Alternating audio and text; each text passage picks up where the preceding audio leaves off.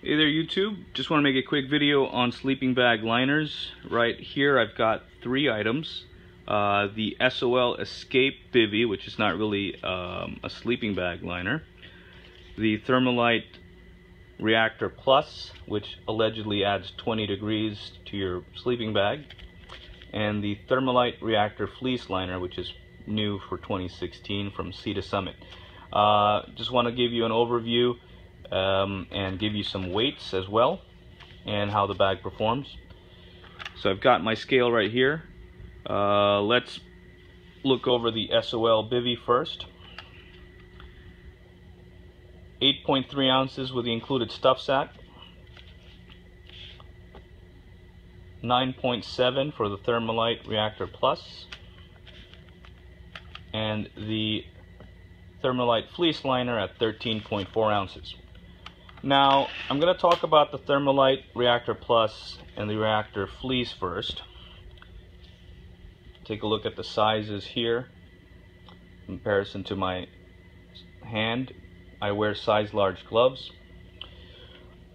I'm 5'8", 200 pounds, so I haven't had any issues with fitting in the bags.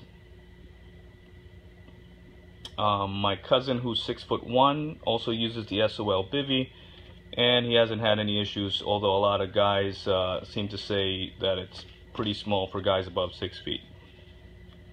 Now, the Thermolite Reactor Plus allegedly is supposed to add 20 degrees Fahrenheit. There's 3 of these that were originally released, yellow, the red, and the orange, which is the extreme at 25.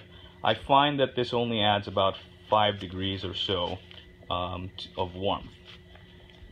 And I didn't see much of a difference between the performance of this fabric and the thickness compared to the lesser fabric in any of the reviews.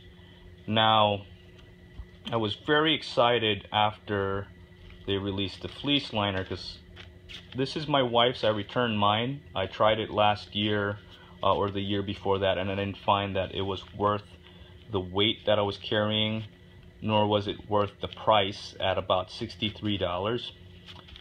And for most people, if you were going to use a liner anyway, it's about $60 for most silk liners. Might as well get some sort of advantage to it, in my opinion. So I returned mine. And when I found the Thermolite Reactor Fleece liner, I was very excited. And the material is really nice. It's like a nice brushed fleece, and it's got some pull cords. I'm not going to be taking out the bags. It's basically like a mummy bag.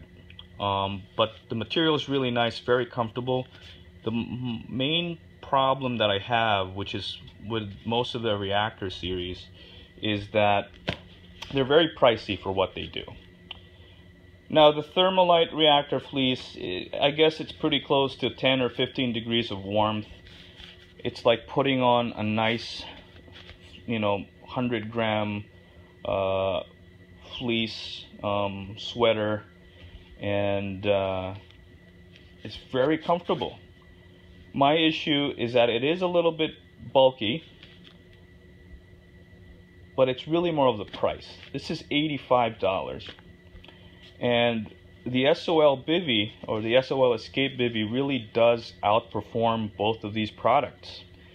It's not much bigger in size than the Reactor Plus.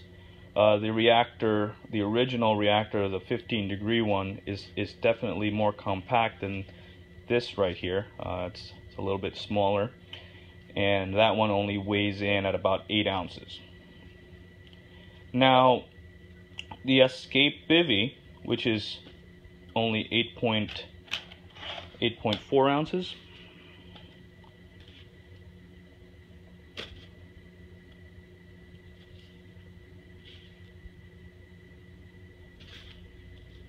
it's about 8.3 ounces.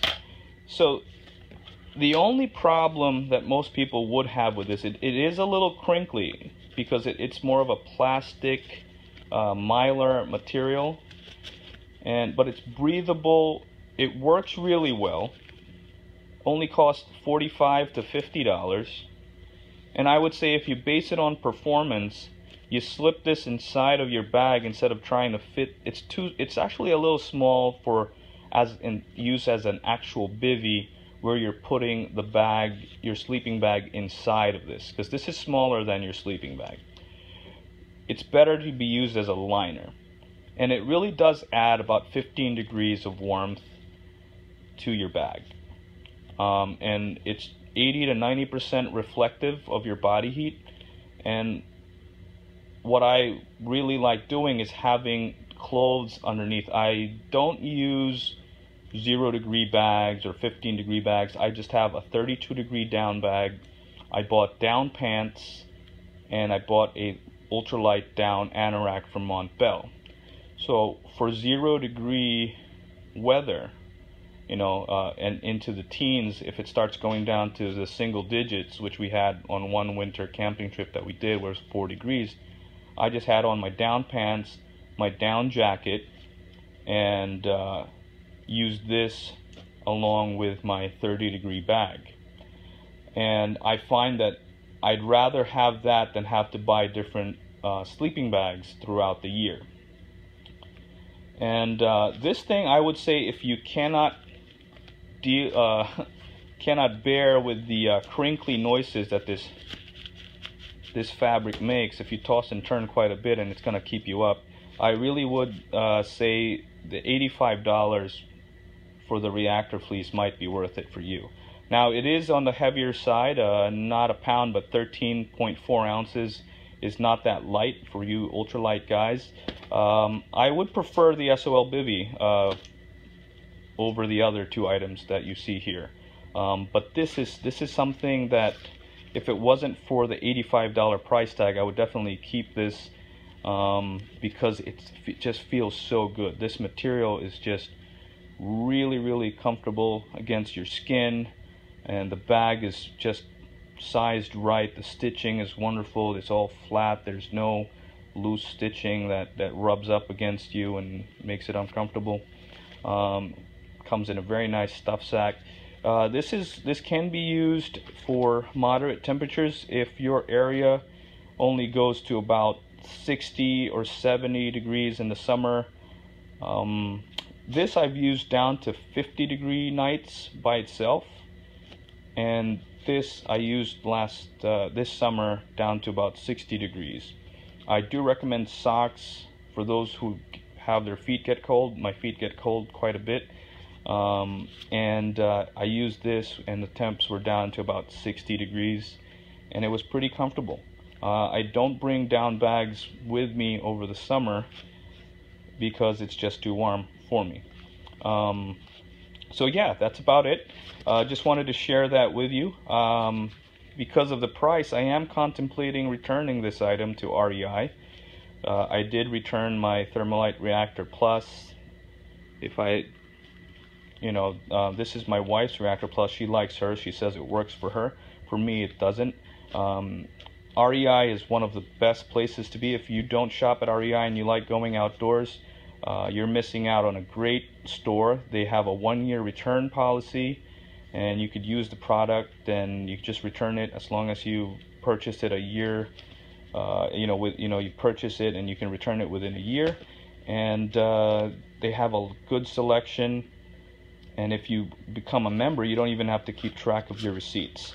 So anyway, just wanted to share that. Please like, share, and subscribe. I'm starting to look at items that I have right now and starting to put my gear together for fall and winter trips.